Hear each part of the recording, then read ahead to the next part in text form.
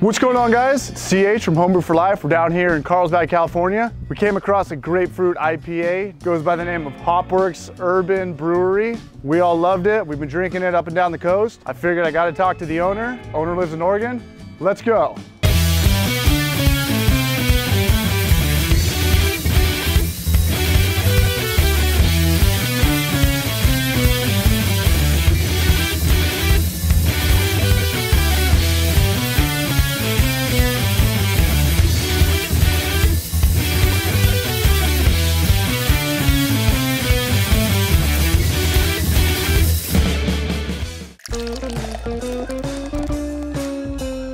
My name is Christian Ettinger. I'm the brewmaster and founder here at HOPWORKS Urban Brewery in sunny Portland, Oregon. Been here 10 years, so we're celebrating our 10th anniversary this year in 2018. And it took us about a year and a half to build the place. It's a long gestation on site. Now we've got 3 locations, another one opening at the airport, and the production brewery in the basement. I come from the brew pub background, so I've always enjoyed bringing food and beer together and having a nice gathering place. So within that perspective of brew pub, food was mandatory for me personally. When you see the orders coming in, you know, the first half hour we're open, it's all our employees, so I know that they enjoy having food on site as well. But we've always had a great mishmash. I call it In-N-Out Burger meets Escape from New York Pizza, upscaled with great organic beer on top. Getting a liquor license in Oregon is moderately difficult. It's not that expensive. The city only charges, I think, $250 for the permit, the right to do it. There's a great background check and everything as well, but the reason the scene's vibrant around here is a low barrier to entry. I'm 44 and I've been in beer for half my life. I started out 18 years old as a home brewer. I moved to Germany, Cologne, Germany when I was 19 years old, and as an exchange student fell in love with Kolsch beer and the entire German brewing tradition. And I wanted to bring that back to the US and mix it with this wonderful microbrew scene that was blossoming in Portland between Bridgeport and Widmer and Full Sail, Deschutes, and all this wonderful energy and excitement there was in the late 80s about homebrew. When I moved to Germany in '93, I knew that's what I wanted to do for life. Came back, I got a brewing internship in '95, my senior year at U of O Business School, and to that point I was the first one at U of O to get 5 college credits for making beer. From there on, I was 21 at that point, I'm 44, so I've been working every day diligently trying to advance my knowledge and skill and to come up with what 10 years ago became HOPWORKS. We've been refining it along the way.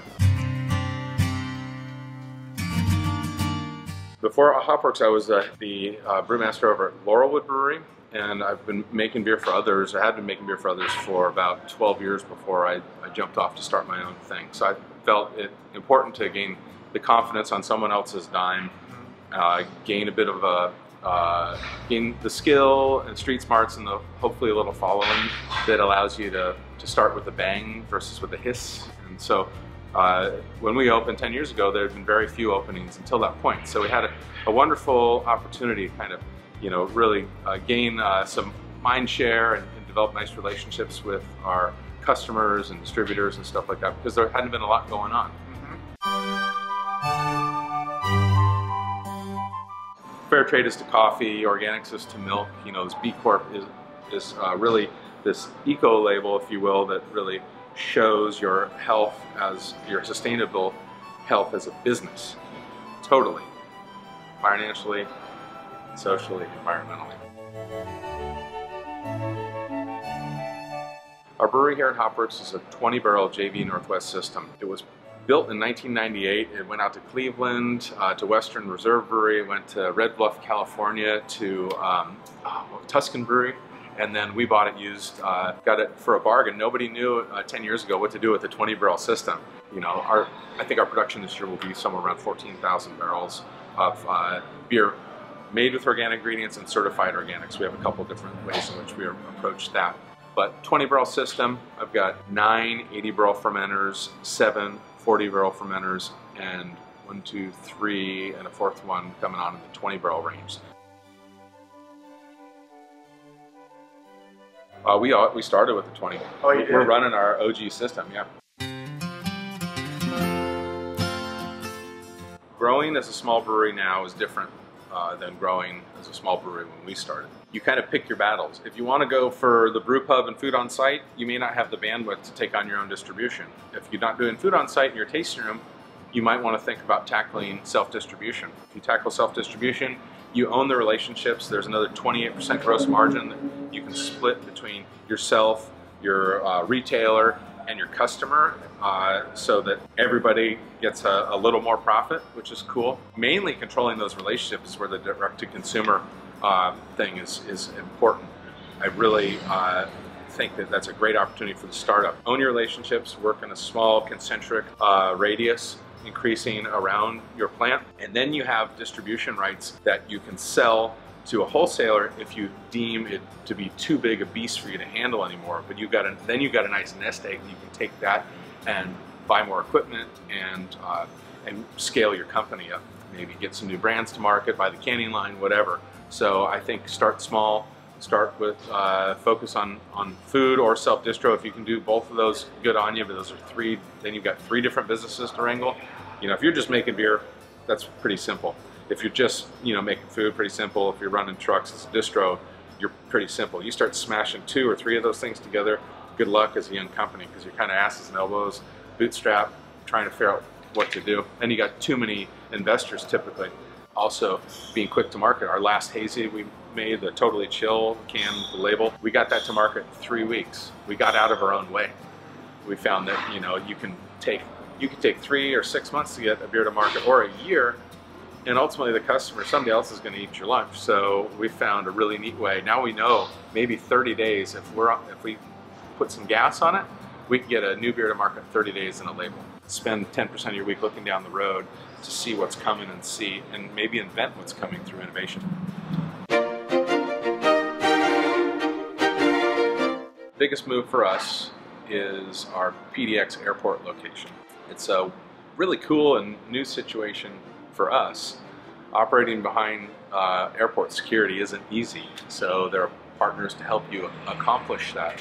And the important thing is for our brand to extend into that environment seamlessly, so the customer is really, when they're here at our pub versus behind security, there's a Portlander leaving town, or as maybe somebody from out of town coming through Portland. It's a really cool opportunity to play beer ambassador for one of the best beer cities. Wow, one person. I think the first person that gave me my brewing internship in my senior year at business school, David Sahigian. He was the one who had enough faith to hand off just a little bit to a little bit of responsibility to a young kid that was really passionate about beer, because it's just those little bits of humanity and faith in people that show some potential, that you just never know what's going to happen if you give somebody a boost, whether it's throwing someone an extra $1 or helping someone who's tripped, or giving them an internship, or whatever it is. There's just a variety of ways that you can express a little humanity, and the right people can take that and hopefully do cool things with it. And I'm really proud of how we approach business and what we've been able to do. But I got to thank David for, if I didn't have that internship when I was 21 years old, this never would have happened. So I think it really starts there.